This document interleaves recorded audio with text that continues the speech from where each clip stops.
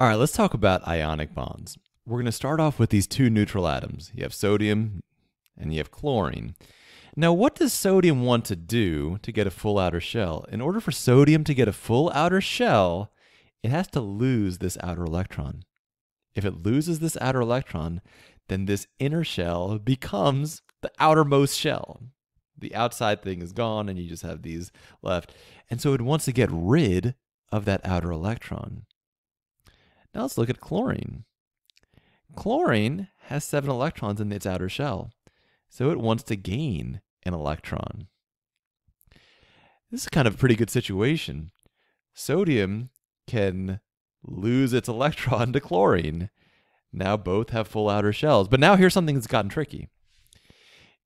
If you start with a neutral atom and you remove 1 electron, guess what happens? Well, you have a little bit less negative than you used to. You have the same amount of positive, and so now the atom has a positive charge, a +1 charge, or just can be written as just a plus charge.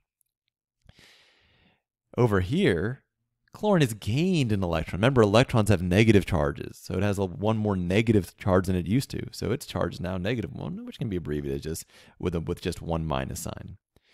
So now these two things are oppositely charged. The sodium ion is positively charged.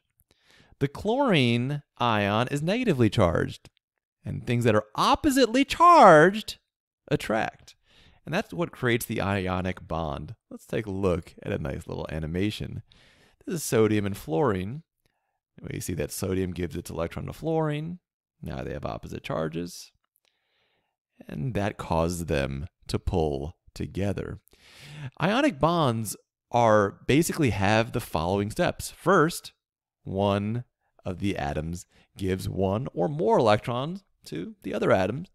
They become oppositely charged, and then they pull together. You guys are going to do quite a few problems where you explore the various different ways that ionic bonding can happen.